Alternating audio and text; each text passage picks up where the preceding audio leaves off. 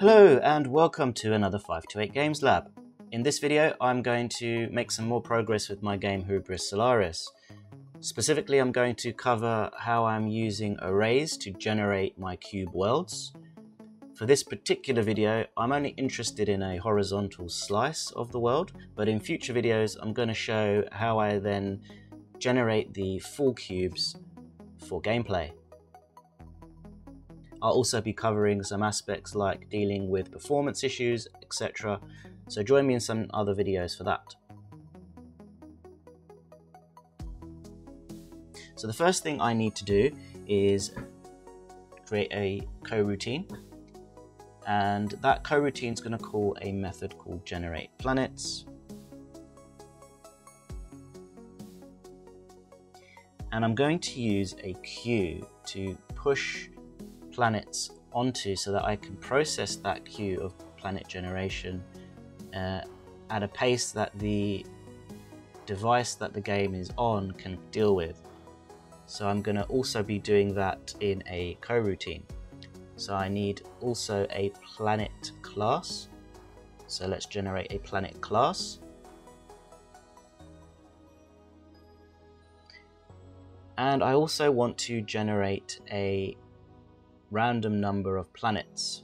So when the player scans the area they're in, a random number of planets will be generated.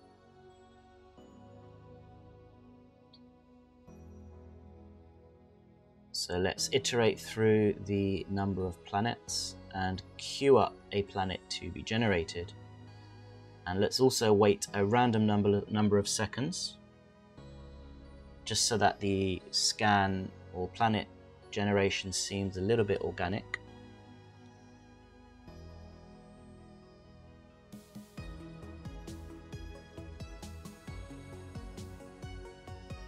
Let's change this to a for loop so that I can use the index of the loop as the seed for the planet generation.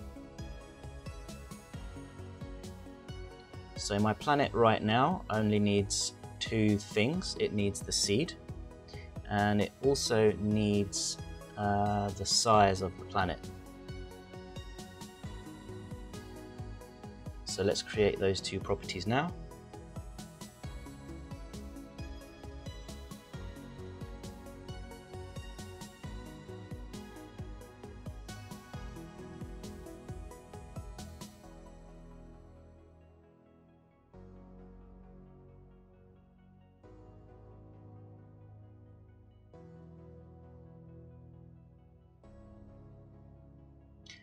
And for now, let's just set the size to something like 25 and see how we get on with that.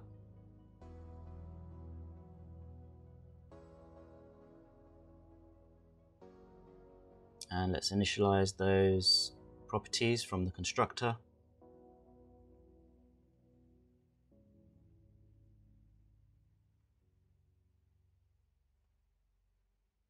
Okay, so the next thing I need is a data structure to hold the metadata for each planet. And for this, for now, I just need a two-dimensional array to hold the terrain or cell data of the planet. In a future video, I'm going to have to change this to a three-dimensional array to represent the cube, but for now, this should suffice.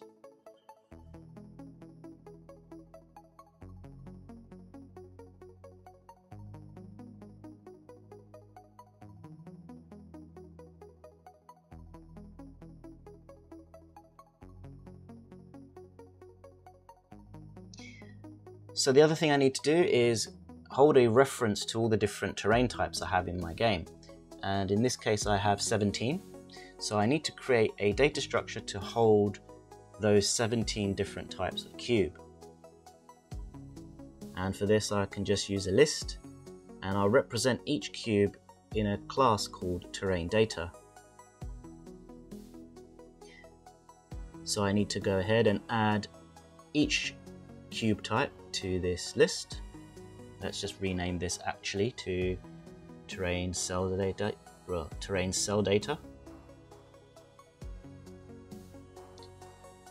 And this only really needs two things. It needs the prefab type or the prefab name and the probability of that cell.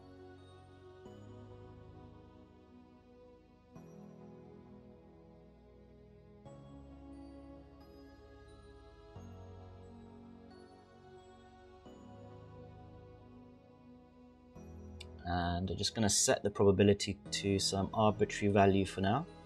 And now let's copy this for each one of my cube types and set the probability of those. So the next thing I need is a method to actually generate the metadata for each of the planets.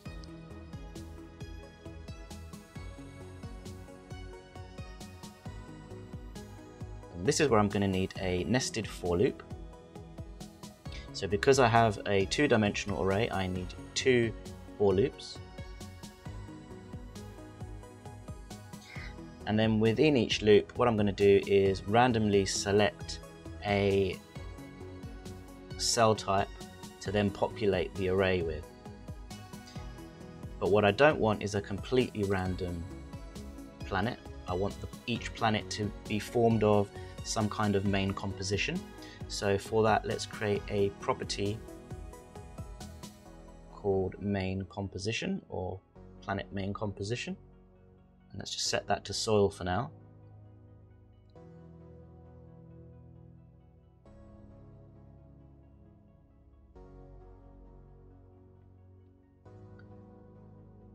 So now what I'm doing here is setting each cell of the array to one of my cell types.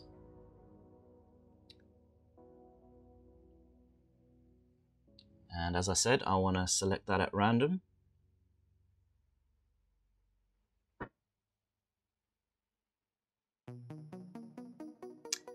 And now I want to generate the probability of that cell actually being created.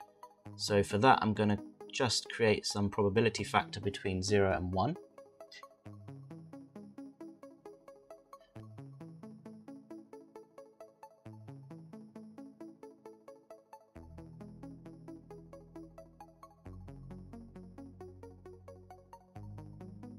So then I'm just going to check that the probability factor is less than the cell type's probability. And if it is, I will use that cell type. If not, I will use the planet's main composition cell type.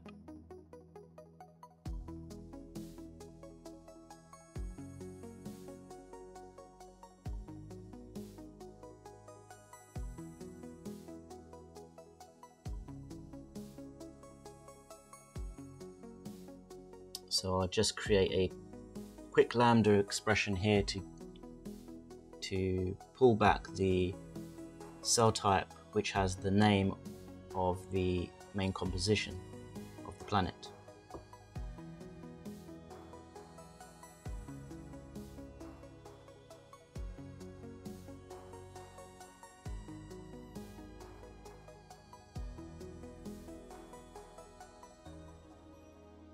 Okay, I just need to change the array to be an array of terrain cell data.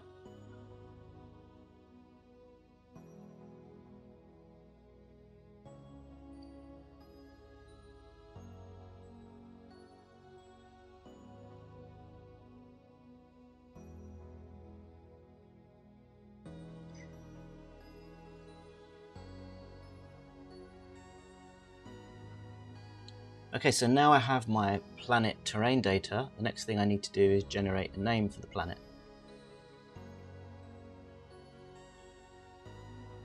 So I also want to generate this at random as well. So let's create a random number for the planet name. And what I'm going to do is have a predefined list of lots of different planet names that we can choose from. And then just select one of those at random.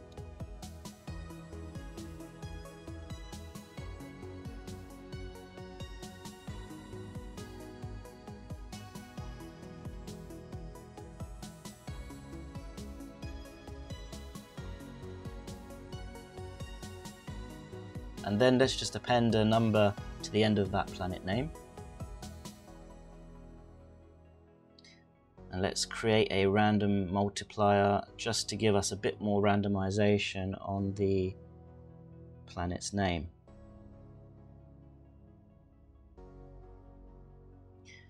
Okay, so what I've done is gone to Google and found a whole bunch of planet names. So I've just dragged them into Excel, and I'm going to crudely create the code for these planet strings.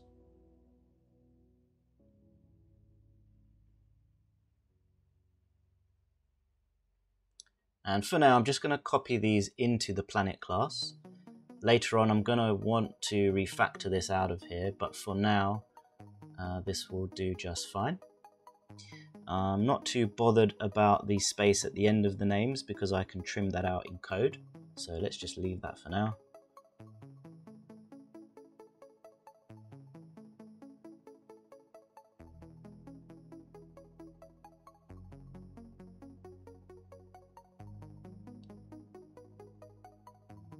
Okay, so now we have our terrain cell data for the planet. We also have a planet name.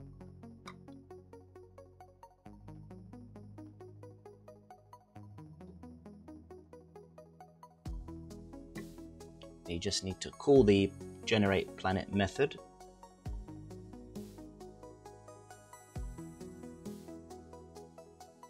So now we have a queue of planets to generate. We need to generate them in the update method.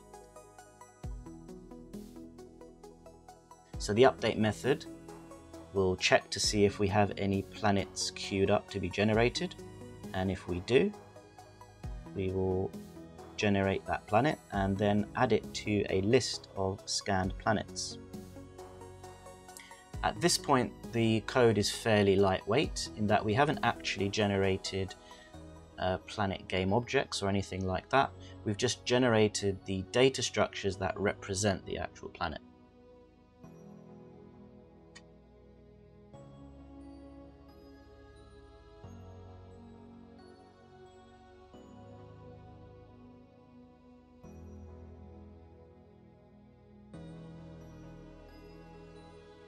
So let's create that list of scanned planets now.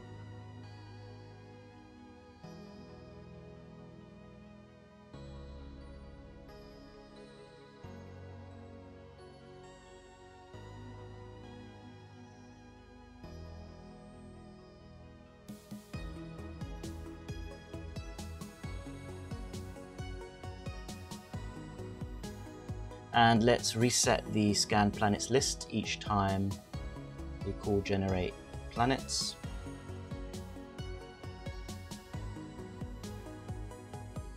And then let's add a generated planet to the scanned planets.